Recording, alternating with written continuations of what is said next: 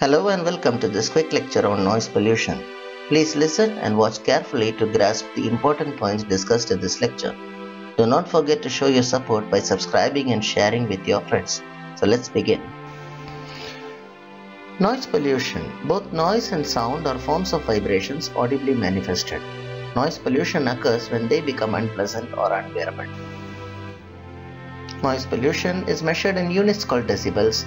Decibels indicate the intensity of sound. Increasing noises have corresponding higher decibels and can be categorized accordingly. The effects of noise pollution creates a collection of health problems ranging from headache to loss of hearing. Noise pollution effects can be immediate or on prolonged exposure to the noise. The sources or types of noise pollution. Transportation noise. Transportation noise includes the general noise pollution caused by vehicular traffic in roads and also includes air traffic and even noise along railway lines. Industrial areas generate a lot of noise pollution both inside and outside.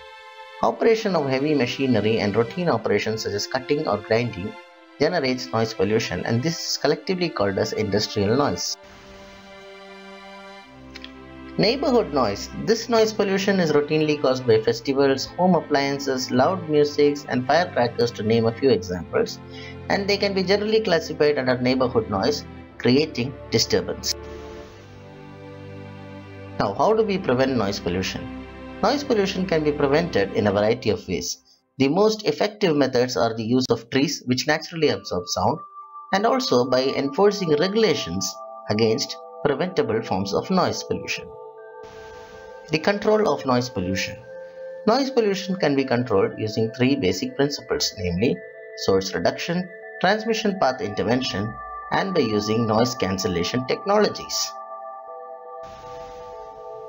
Source reduction of noise pollution involves routine maintenance of machine parts by oiling or lubrication for smooth operation and the use of paddings or bushes to reduce vibrations between different parts of the machine. Noise pollution can be blocked effectively by using windows for buildings. This is a very simple method. And people wearing earplugs or headphones can also prevent the transmission of noise directly to their ears, and this is collectively called as personal protective equipment or PPE. Noise pollution can be cancelled out by simply directing an equal and opposite frequency to the one being generated by the noise.